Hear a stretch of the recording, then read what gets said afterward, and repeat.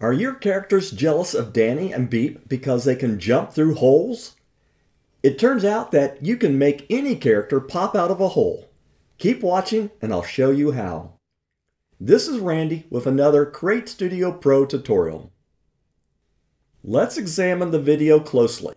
First, there is a black oval forming on the ground.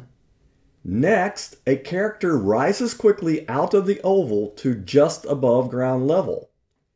The black hole disappears and the character lands on the ground. The trick to make this effect looking convincing is that we do not see any of the character until it pops out of the hole. Masking is what makes that possible, so let's get started. Insert your background and fill the canvas. To make the hole, click on Shape at the top and then click on Circle. Size and position the blue circle. Change the color from blue to black using the color selector in the top right. Then, to turn the circle into an oval, click on the horizontal edge and drag it until it looks like a hole formed from the ground. Okay, that looks pretty good. The next step is to have the hole magically appear. Move the playhead forward about a second and add a scale animation, which will put 2 diamonds on the circle track.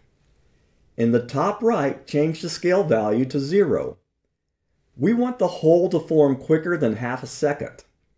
In Create Studio, there are 30 frames per second, so to form the hole in half a second, we need to place the second diamond of the animation 15 frames forward in time. I personally like to form the hole slightly quicker, so I chose 12 frames. Double-click on the triangle icon 12 times, or you can use the frame counter and move the playhead with your mouse. Once the playhead is in position, click and drag the second diamond to the playhead. Now to shrink the hole, move the playhead forward a few frames and add another scale animation. This time, close the hole faster than its formation by moving the playhead forward about 6 frames. Move the end diamond to the location of the playhead and in the top right, change the scale to 0.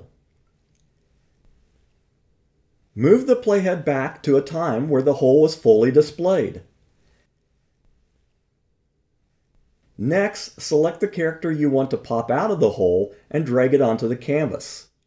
Change the action to idle and extend the duration of the action by dragging the end of the clip to the right.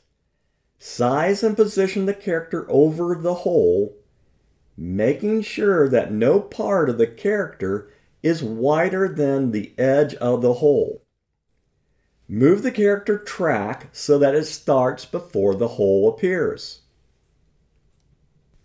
In the middle of the hole forming, select the character's track and add a position animation. Move the character so that it is completely below the hole. Click on the second diamond and move the character so its feet is above the hole. Tip: hold the Shift key while dragging the character up. This will keep it perfectly vertical. Okay, it looks like I need to adjust the timing of the hole and character. Move the animation of the hole shrinking by mouse clicking on it and dragging it to the right. Back on Jack's track, click on the second diamond and add another position animation. Move the playhead forward 6 frames and then drag the end diamond back to that playhead. Move the character down to make it look like it is landing on the ground. You may need to fine-tune the animation timings by scrubbing your playhead through the timeline. Shorten the idle action to just beyond that second diamond and add new actions to the character track. Here I will add happy and dancing to Jack. Now that Jack's movements and actions are set, it is time to create the mask to hide Jack while he starts popping out of the hole. First, hide the Jack track with a right mouse click and select Hide.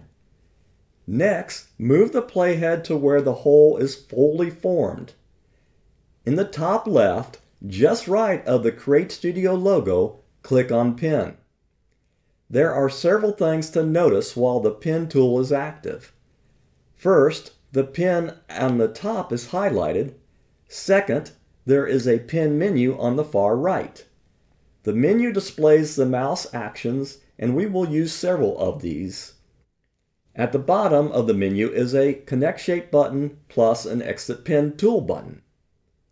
Okay, move your mouse to the leftmost point of the hole and click. Now move your mouse to the rightmost point, and this time click and drag the mouse.